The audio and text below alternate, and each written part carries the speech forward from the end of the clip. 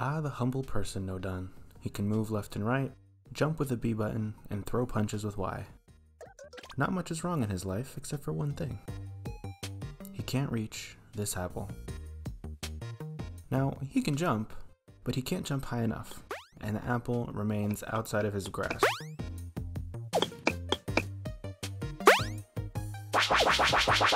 What we're going to do today is add a double jump feature so that this person can reach their apple.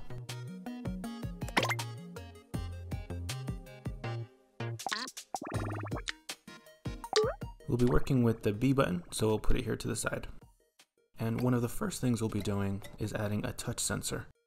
We're going to attach this to the bottom of the person so we can tell when he is touching the floor.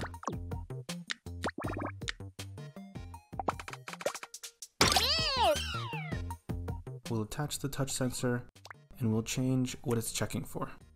We'll select anything that would make up our floor and we'll change the connection points to Y positive, Y negative.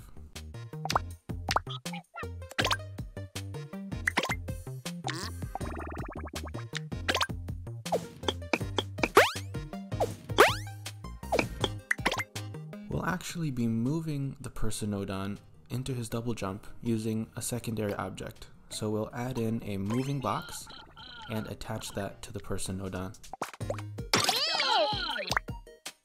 We'll set it to movable only for now and put it to the side. Now we can start putting on some basic logic nodons that we'll need. We'll start with two AND nodons. We'll be using these to check for specific cases. One, for whether or not he's on the ground, and two, for whether he has touched the ground since we've last pressed the button to jump. We'll add a calculate nodon further down the road, and a constant for the jump force of the double jump.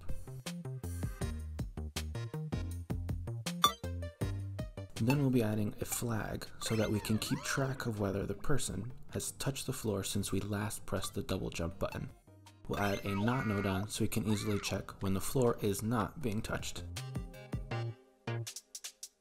Now we'll connect the button press to the first AND, along with checking for whether the floor is being touched or not. If it's not being touched and we press the button, we'll go into our second check. In this one, we'll see if the floor has been touched since we last pressed it. So we'll connect the touch sensor and the first AND case to the flag. We'll connect the flag to the second AND case. We'll connect that to the calculator, and this constant we'll set to 25. That's the force multiplier. We'll take that input, multiply it by 25, and that will go into the Y slot of the moving box. We'll also increase the person's jump strength to 4 to make this work better.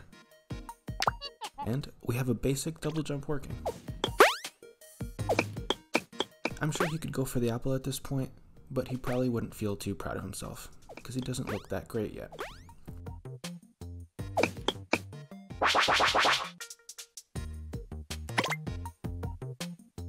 So let's add some effects and sound.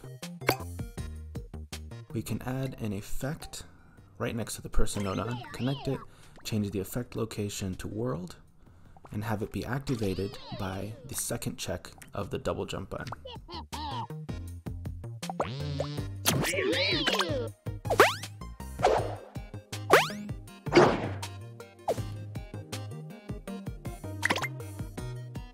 We'll make sure to turn that invisible.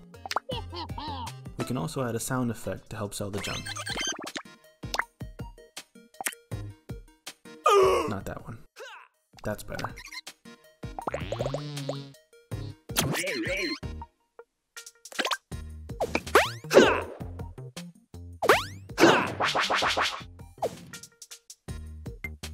Now I'll just make the touch sensor invisible, and I think it's time.